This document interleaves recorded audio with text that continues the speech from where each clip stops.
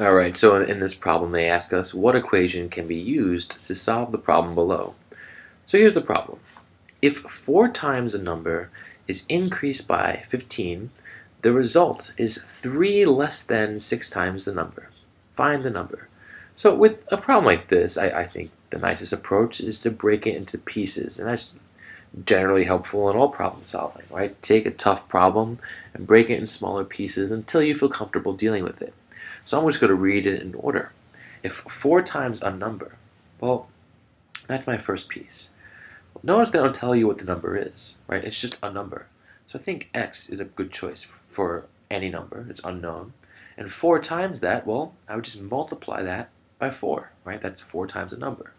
So we're starting. Then that number is increased by 15. So after we multiply it, we add 15. And that would look like this, right? Because here, you take a number, multiply it by 4, order of operations, that comes first, and then you add 15. The result is, well, that's just an equal sign because this will give us a result. 3 less than 6, well, let's put this together. 3 less than 6 times the number. Well, to get 3 less than something, I have to subtract 3 from whatever I'm looking at. So it's not 3 minus something, right? It's 3 subtracted from 6 times the number, or 6x. 6 times x. And if you look at what this is saying, 3 less than 6 times the number, right? Take a number, subtract 3 from it. That's 3 less than whatever you had. If it said 3 minus 6 times the number, then it would be choice A, 3 minus 6x. But that's not what we have here. So A is out. Find the number. So if this is one of our choices, we're done, right? But they might write it in different terms, so let's just keep looking. C says 4x plus 15 equals 6x minus 3. Oh, well, that's exactly what we have. So C is our answer right here. But let's look at B and D. Here in B, they write 4x plus 15 equals 6 times x minus 3. Well, that would be 3 less than a number, right? And 6 times that value, right? So 6 times the result of this subtraction.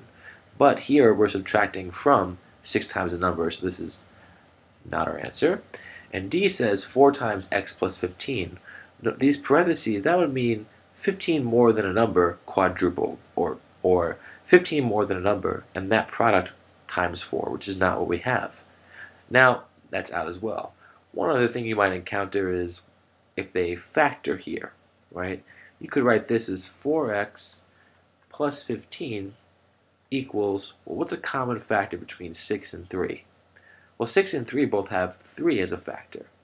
So if I pull that out, I get 2x, right? Because 2x times 3 would be 6x, minus 1, because 1 times 3 would be 3, and we're not changing anything, so we know this gives us the original term over here, or excuse me, expression over here. So we haven't changed anything, we're just rewriting it using the distributive property. If you use the distributive property here, 3 times 2x minus 3 times 1 would give you this. But they might do that. And if that's the case, you know, this is still the answer, right? It's just simplified a little bit more. All right, hope this helped.